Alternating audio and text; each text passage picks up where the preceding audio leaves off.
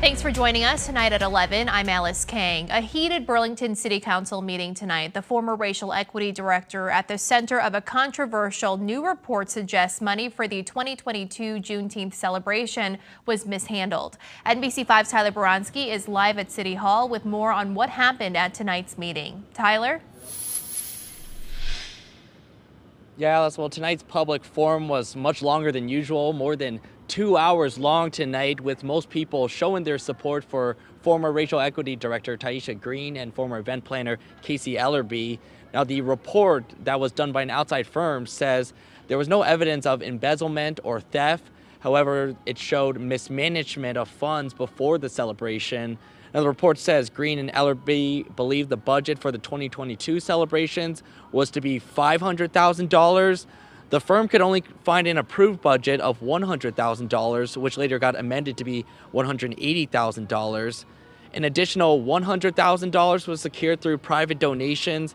However, the city was still left on hook for a little over $131,000. Now, dozens of people at tonight's city council meeting speaking in support for Green, questioning the accuracy, motive, and timing of the audit. Conclusion section, it alleges misconduct and carelessness, while then in the recommendation section makes it very clear that no law or city policy was violated. I don't understand how those two can coexist. Mr. Mayor, you need to apologize for how you handled this. You need to apologize for running Tyeastia out of the city government. You need to apologize for decimating the REIB department. And if you can't do that, Burlington can heal. Now, in a statement given to us on Friday, Tyeastia Green sharing in part, the city audited its only black event, in particular the Juneteenth that I wasn't in charge of. I see this report as exonerating me. I expected an apology from the city, and instead I get disrespected.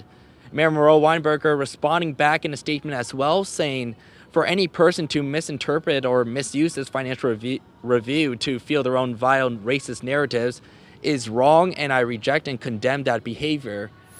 Now, in a social media post shared last week, Green said she would speak during the public comment session. However, she did not end up speaking during the public forum. And as you heard earlier in that last soundbite, Ward 1 City Councilor Zariah Hightower calling on Mayor Moreau Weinberger to apologize to Green for targeting her in these audit reports. We're live in Burlington tonight. Tyler Baranski, NBC5 News.